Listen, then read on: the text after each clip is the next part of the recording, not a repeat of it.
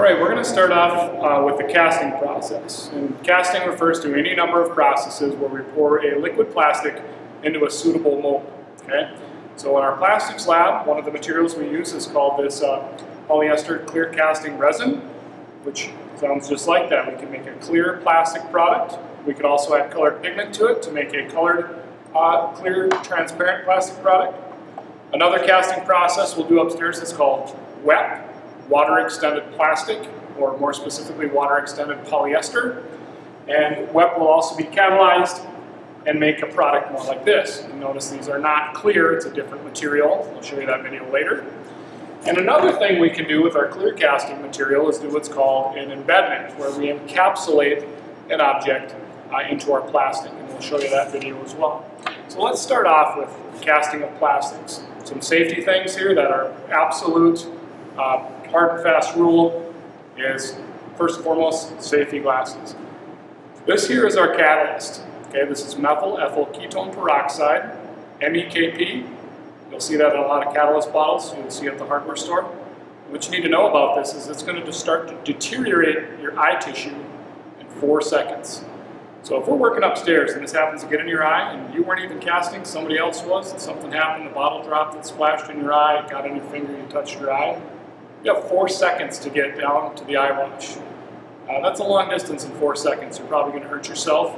And very important that we have our safety glasses on. And I'm always going to wear some disposable vinyl gloves here whenever I'm dealing with any of these materials. Not only are they dangerous to get on my hands and into my eyes, but they're also hard to clean up and they're sticky. So I want to make sure I'm not going to get that on my hands. I can throw these away when I'm done. So casting our plastics again means pouring into a suitable mold. Is my mold suitable? Does it have holes in it? Maybe somebody before me over-catalyzed, which gives off a lot of heat. Is the mold warped? Is there plastic in the mold from somebody else? Do we need to clean that out of there? And so what I'm going to do right now is this mold that makes this soap dish. And this is a turtle soap dish that we can put in our bathroom to hold our soap. I'm going to pour into this side of the mold because we think about the negative space being our resulting product. Okay? So my mold is now suitable, and I want to pour out my measured amount of material. So I'm going to take my cup here, and I get a lot of questions. How much do I need? Some molds need more than others. One trick I do is to fill this with water, and then very carefully try to pour the water in your cup to measure the volume of the mold. Some molds will have a indication on them as to ounces of material. This one does not. I know from experience that a 3-ounce pour should be enough for this mold. So I'm looking for my 3-ounce line. Well, this one goes to about 2.5. So essentially I'm going to try to fill this cup. So I'm going to open up my polyester casting resin. I want to pour this carefully as not to glug, glug, glug and spill all over the place. So I'm going to let air back into the can as I pour this, and I'm just about going to get a full pour here. So now you can see I have almost a full cup, which is just about 3 ounces. You can see that material, it's kind of a little bit thicker. And what I want to do here is, again, be careful. I don't want to get this into my eyes. I'm going to take my eyedropper. I'm going to suction up some methyl ethyl ketone peroxide. And the rule of thumb here is 10 drops per ounce. So I have 3 ounces. We're going to do 30 drops.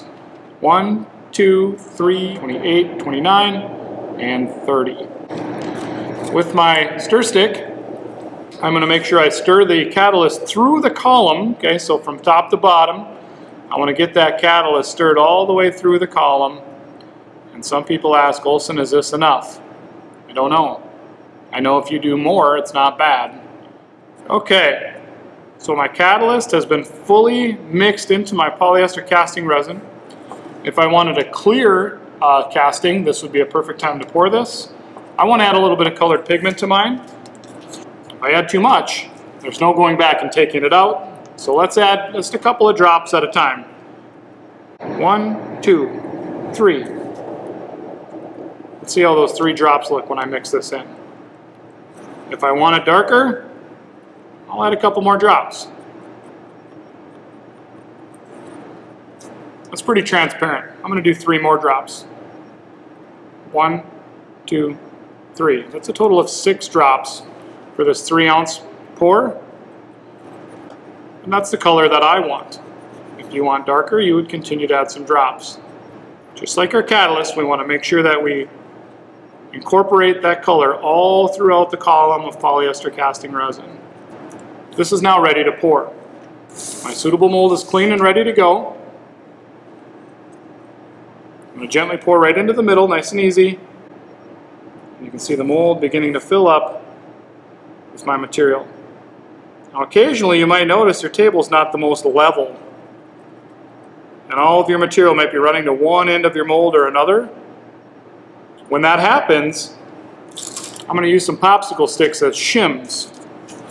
Put a few shims under one side of the mold to get the material to run evenly to the other side of the mold. So right there is a good spot now for me to stop, and this has to cure overnight. Okay, remember that casting that we did with our Easy Cast clear casting resin? Well, here is the turtle that I poured. Now it's had plenty of time to cure, so I want to gently just kind of twist the mold. The mold itself in this case is polyethylene, and one of the things about polyethylene is it is very bendy, okay, or flexible. So I should be able to kind of work my way around and be able to remove my product from the mold. Now here is my soap dish, and if you look, there might be a very minimal flash. Okay, I don't have a lot of material that I need to get off of there. There is a sharp edge though, so I'm going to take some very fine sandpaper at an angle and just very carefully remove that sharp edge, and I have a nice soap dish for in my bathroom, or even better, a paperclip holder for my desk.